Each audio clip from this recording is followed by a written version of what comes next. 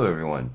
So today we're going to be discussing what the Daily Mail has put out for content. They're talking about young people being left isolated and lonely during coronavirus lockdowns are being drawn to far-right terrorism, police say. Their bullet points are: the amount of right-wing material flagged to investigators rose by 43%.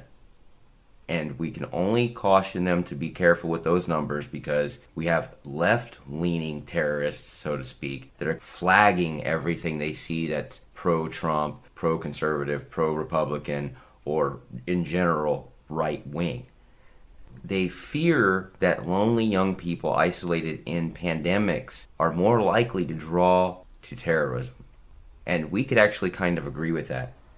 We just want to know how you can differentiate if it's right-wing, left-wing, a religious terrorist, or otherwise. How do you know exactly? And even in this article, they don't admit what type of terrorists they really are when they say that they've arrested young terrorists. The last bullet point is the Counterterrorism Internet Referral Unit told about 3,000 pieces of suspected terrorist content this year. Number of referrals of right-wing content rose. Now we know that the right-wing content is going to rise. You just had a Republican president. You just had a conservative president. You had a Senate that had majority, and you had Supreme Court justices that were nominated that had the same moniker as well, whether they vote that way or not. So of course the interest is there, and it has been for quite some time. As Trump said, he wouldn't have gotten office if these people would have done their job properly. But we're going to go ahead and read on to the article, and we'll break it down a little bit as we go. Lonely young people left isolated during the pandemic are more likely to be drawn to terrorism, say police. Now keep in mind it says just terrorism. The warning came after the amount of extreme right-wing material flagged up to investigators rose by 43%. Now are you talking about investigators on YouTube, Google, Facebook, Twitter, or whatnot there? Or are you talking about actual police? Because you broke it down in two separate sentences, as if they're not two of the same thing.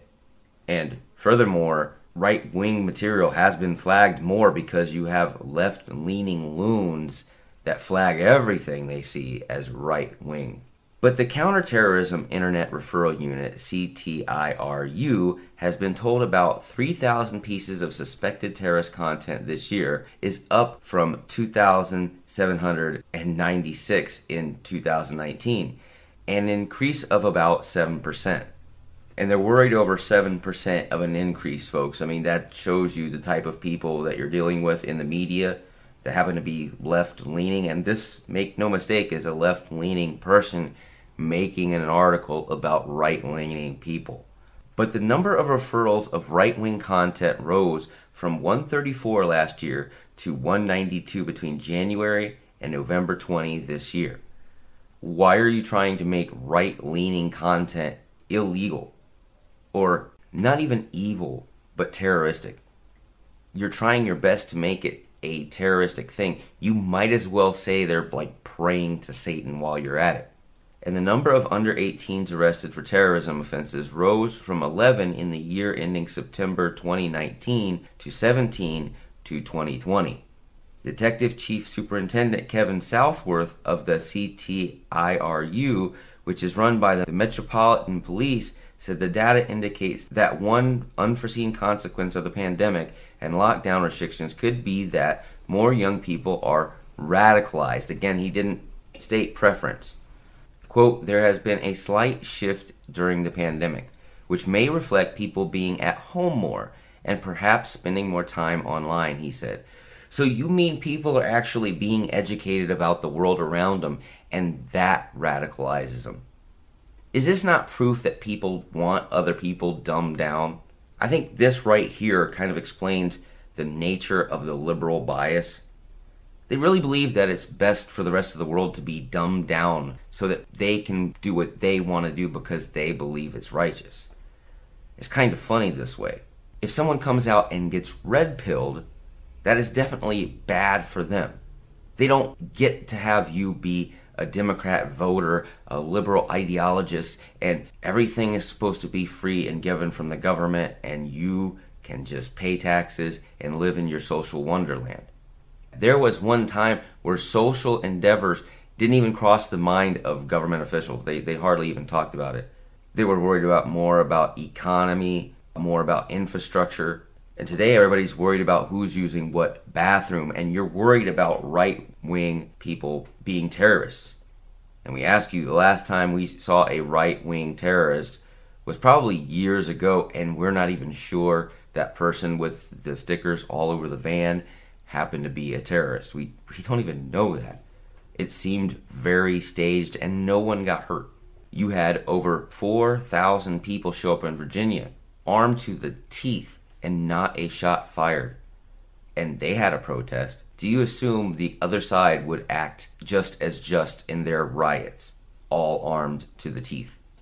We say that if there's any group out there right now that has terroristic tendencies, it's probably Antifa, it's probably BLM, it's probably the Democrat Party, because they're talking about abolishing police forces. They are against law and order. And you can say, we're going to use social workers to clear up all this mess, and that you're going to police yourself, because all of that works so well it can't be abused or usurped. No one can take things into their own hands and make a militia, right? There's no such things as gangs and clans, right? Let me tell you, if you want to be on the side of abolished police, understand that they are the only people that are stopping the Klan from roaming the street right now. They aren't the Klan, but they are stopping those people from being on the street hurting you. And when people get online, they learn about these things. And it's not being radicalized, it's being red-pilled. It's a difference. However, we don't condone any kind of terrorism. We don't think it's right what BLM and Antifa did when they went door-to-door businesses and burned them down. Burned down churches. Hurt people. We don't agree with any of those things. If you want to protest, if you want to riot and rally, then do it where you're not hurting people. Do it where you're not killing business owners that are just trying to protect their business.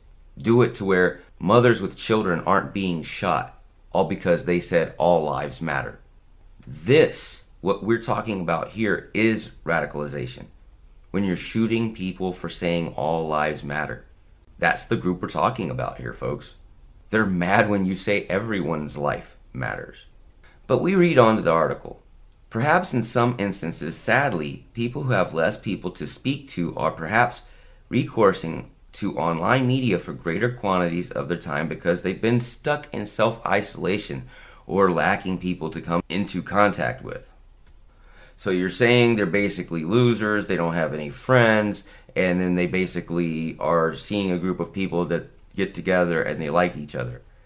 So you mean they joined a group, they joined a gang? I mean, we could make all kinds of different connotations, different words for what this is. But you call them terrorists. You're trying to call conservative right-wing ideology terrorism. A website and helpline called Act Early has been set up to encourage adults to report signs of young people at risk of being radicalized. Is that what this is? Is Act Early, are they going after people for being radicalized, or are they going after young people because they're being conservative, they're being Republican? Because what's the difference, right? In their mind, being a follower of Trump means that you're a Klan member or that you're some type of Nazi. To them, they think the worst of you. So it's just saying, I like Trump or Trump 2020. Is that radicalized? Is that a radical statement? To some, yeah, it is, because they are hurtful. They're whiny little babies. It hurts them to hear anything they don't want to hear. And just like any other censorship that we've been having on all these social media platforms, they'd rather censor you than hear the truth. They'd rather censor you than allow you to speak any kind of words to just your audience who happen to agree with you. If there's nothing to hide, if there's nothing wrong with what they're doing, then there should be nothing wrong with what you're doing. Anyway, we continue on to the article. The CTIRU published a blog by one of its surgeons, identified only as Paul, on Monday, who warned parents that their children may be viewing terrorist material online during the Christmas break. AKA, we're warning Democrat parents that your kids could possibly be reading conservative news, that they could be reading Trump propaganda, right? That's what this is really about. He wrote, quote, "It would be misguided to think that the youngsters finding terrorist propaganda online and being sucked in by its eye-catching graphics and false promises of martyrdom are archetypical terrorist suspects." So anybody who goes out and reads conservative Republican media, they are responsible. The people who come out and give you content, people like me, are supposedly responsible. No one else is responsible for their actions but the people who are putting out content. So is CNN responsible for their content because they put a lot of nonsense out that is very much left-leaning terrorism. They support abolishment of police, even after their own headquarters was ransacked twice by the same BLM people, by the same Antifa groups. Nobody should be in jail for a nonviolent crime.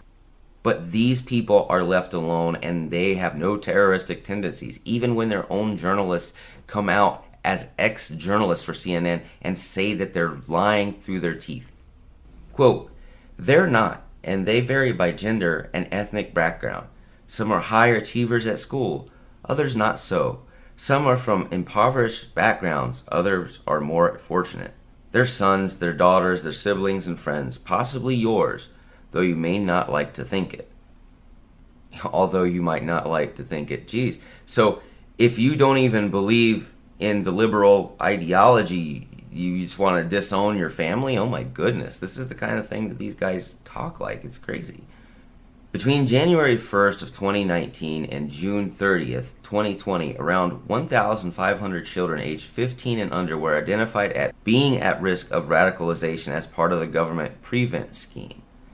Mr. Southward said, "There's perhaps a challenge that young people face in the modern age that we didn't face when we were younger." What do you mean? The brainwashing of Republicans? The Democrats have been doing brainwashing for 4 years now. They've been doing it to anyone that happened to be 16 when this all started, maybe 14 when this all started. And now they're 18, 20 years old, and they're able to vote. And you gave them 4 years of Democrat-led media propaganda, terrorism, brainwashing. That's what you did. But you won't call it that way. You won't say, hey, we went out and brainwashed all of you. Everything we said and did was biased as hell, and we don't even know why you guys couldn't pick up on it. It's ironic that the Trump people are the only ones that could pick up on this horrible thing that we did to you. We can't believe you guys are so silly. But we read under the article, "We are in the digital age now where everyone has access to copious quantities of open source material. And if you are a youngster in the middle of a global pandemic like this who's spending a long time online, perhaps with less human contact than you might normally enjoy, especially if you're someone who has any other underlying vulnerability or perhaps a mental health illness, then there's always the chance that you may draw to extreme material." So again, if you like any conservative Republican media outlets or any right-wing material, folks, in the government you have right and left-wing policies. They actually say that's like the two wings of the eagle. It's the point of the whole idea. You have the left-wing and the right-wing ideologies. And right now you have Democrats trying to get rid of the Republican ideologies. They're trying to destroy you Republicans. And simultaneously, you have the media coming out and they're trying to say that anything right-wing, anything, it's not terrorism if you believe in some right-wing policies. But they would like you to believe that. If you support any right-wing anything, then all of a sudden they can label you a terrorist. Is that what America has came to? Are we not allowed to talk? Because we can't talk about election Fs. We can't talk about the World Health Organization. We're not allowed to say a lot of these things on YouTube or even other social media platforms. We've had our freedom of speech revoked. And if they can't get you on terrorism charges, They'd like to say that you have mental illnesses.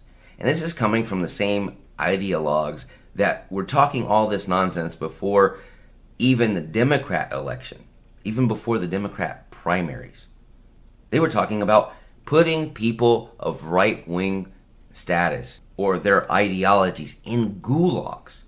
Just keep in mind, all these Democrats talking about a coup. Trump is staging a coup. He's trying to fix the election in his favor by fighting the election. Keep in mind when you say that, they are going after the other side. Forget Trump running around saying he's going to lock her up. They're talking about getting rid of everyone that doesn't agree with them. And children are very much at risk for terrorism. We actually agree with that sort of thing.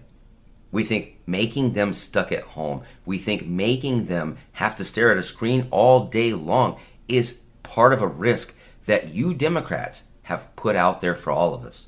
And the unforeseen side effect in this article, as they state, is that they're not being blue-pilled. They're being red-pilled.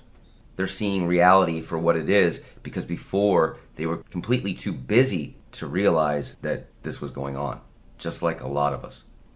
But we implore everyone, don't be any kind of terrorist. Don't go out and try to hurt anyone. Make your point in a peaceful manner. Sometimes you would like to be violent and have an uproar, but that only makes you like them. Anyway, folks, you guys have a wonderful afternoon, a good morning, a good night, whichever. Please like, share, and subscribe. We really do appreciate that around here. Also, drop a comment down below. We like to talk with you. We like to pick your brain. And if you have any ideas for new videos, go ahead and drop a line down below. Also, don't forget to hit the notification bell. If you don't hit the notification bell, we might have a problem sending our videos to you. God bless each and every one of you. See ya.